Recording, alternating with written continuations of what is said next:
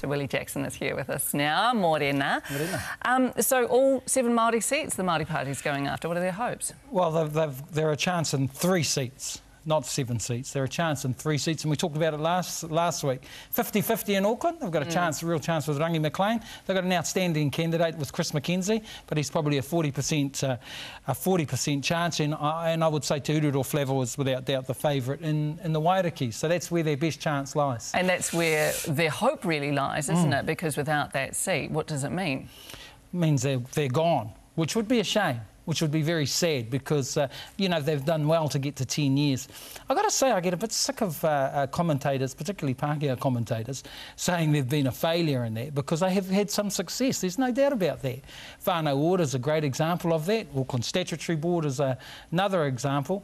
But what they've done is they've raised the consciousness of our people, you know, at a time when Labour forgot us in 2004.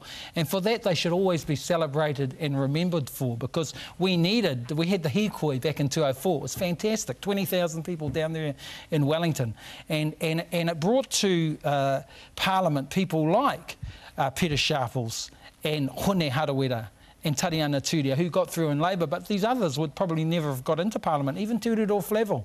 When you have strong pro-Māori views, you're not likely to get in terms of some of the mainstream parties. So there's a lot to celebrate, but some real strategic mistakes along the way, you know, in terms of the Harawira departure, in terms of not patching things. The mistake there was? Well, you know, they should have managing of it. Well, no, they should have tried to keep him in. But they had an opportunity in terms of bringing him back. They should have brought him back because now you have internet mana that is sort of capturing all the youth vote. Well, let's talk about our guys this morning, Patrick and Peene. What did you make of them? Oh, they're both young guns, you know. Peene Henare is a young gun. He's but what he's got against him is not too known in Auckland at all. But he's one of those young sort of Scotties or Julians, you know, young guns in Te Reo Māori and in English, but he's been up in Moerewa. So he's got that against him down here in Auckland.